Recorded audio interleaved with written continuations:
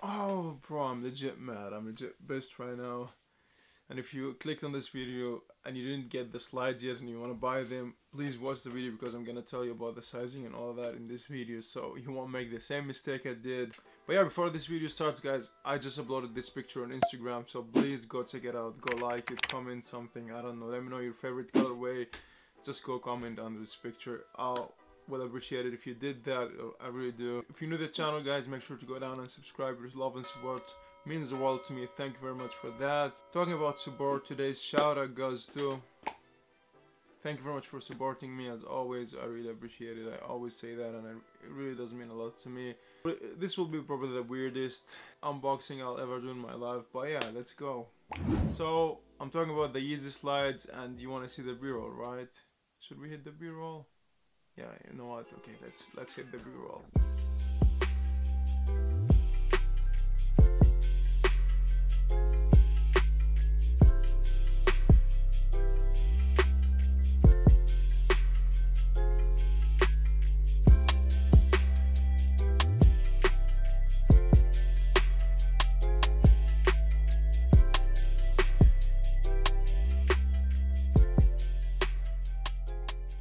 Yeah, so that was the shortest b-roll in my life. Over here we get the box guys.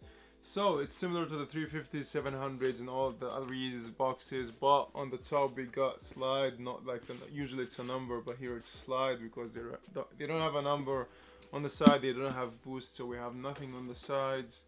On this side, Yeezy slide made by Adidas, and over here we got the, oh my god. Over here we got the size tag. As you can see, it says US 10, UK 10 and European 44.5. What the fuck, Adidas? What the hell? What on earth was that? What is this? Why? Like when I bought them online, I didn't have the option to see like US sizes. I bought them European sizes and I just put in 44.5. But it turns out to be 10 because they don't have half sizes, so it's US 10, which is European 44. So what the fuck? Anyways, they fit a little bit small, so they fit like, to be honest, they fit like US 9.5.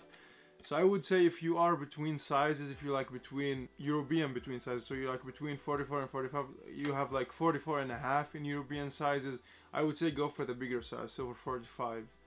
And if you're US sizes, I would say go a size up in Europe because they don't have full like half sizes, just go a size up.